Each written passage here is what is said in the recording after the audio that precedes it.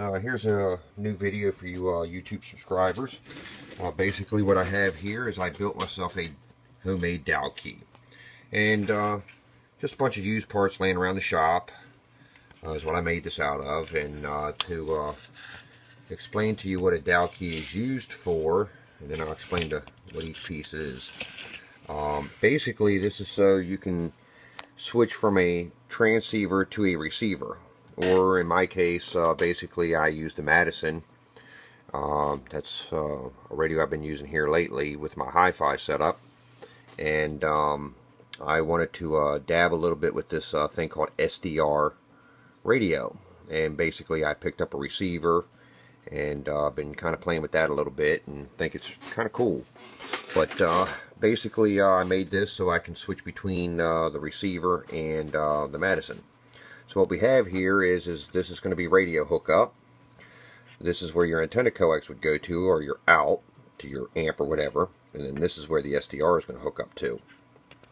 And then down here on the bottom, that's where my 12-volt power goes to. And then I have a light here to tell me that it is turned on.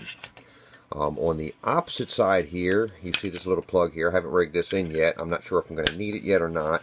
But this is so I can mute the receive in case I get an excessive talkback or something through the computer. Now I'll check that out when I get it all hooked up and see if I have to do that or not. And that's not real hard to do. You just mute the speaker out. But basically all I did is I took a 5 amp relay. I didn't think I needed much more than a 5 amp with just a radio going into it, and wired in like a small style keying circuit, kind of like what they put in amps, but a little different. Built it a little differently. And you know, we don't want it to hold open too long or anything, so it's basically milliseconds that it closes up.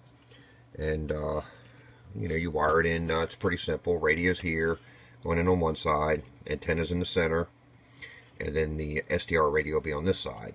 And of course over here you get your 12-volt power in, your key circuit, and then the other side of the relay I use for muting if I have to do that. And then I'm still left with an open pin up here, which I could do a couple different things with that. I could probably ground it or use it for something else if I decide to. I had some thoughts, but that's later on.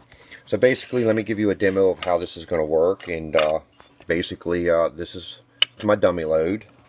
So we're going to plug that in. And this is going to the Madison.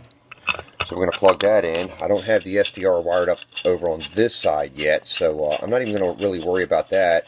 My primary thing was to just see if this was working. Now what I did here, a pretty slick thing is I made this cable up, and this is for my 12-volt power. I did use an old speaker lead, and that's basically going to plug in right in here into the back. Give me a second. Okay, that's all plugged in. And basically I put a just radio plug on it, and what I did is, you know, I never understood why they did this with these radios, but they put a 12-volt jack right here on the back of the radios. And that's if you wanted to run this type of radio in your mobile, which I would never do. So what I did is I converted the jack off of the switch here so it receives a 12-volt constant, so I can hook up any accessory I ever wanted to the radio, just utilizing a feature that was already built into the radio.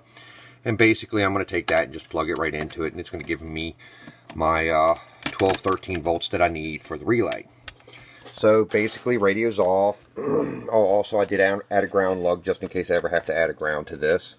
And then I had an extra spot here. This was an old, like I said, everything was built around what I had laying around the shop here. I believe probably the only thing new in it is probably the ferret bead, one of these jacks, and the BNC connector. The rest of the stuff I just got out of different things. Made out of a bunch of used parts. But basically we turn the radio on. As you see, the radio's on. And if we turn this around, you see my little yellow lights there. Now I'm thinking about taking maybe this hole here and putting a light there telling me you know, when the relay's keyed and when it's not keyed. And I thought about that. I haven't done it yet. Let me throw a mic in here real fast and throw this on. And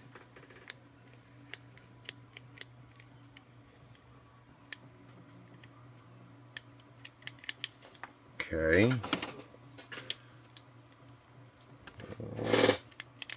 What happened? Well, ain't this funny? Am I not plugged in all the way?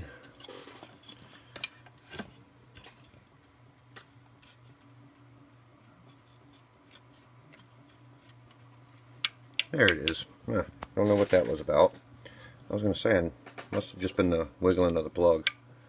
But there we go. And I don't have it doing a whole lot of watts. I think it's 2 watts. Let me see. We'll fire up the test center. As you see, it moves the needle. That's all I needed to do is just key. And that's what you want. You want a slight delay in it, and that's about it, so it can have time to switch between the transceiver and the receiver. Hope you enjoyed it. If you have any questions on the build on this, I'll be more than happy to help you out with it. Have a great one.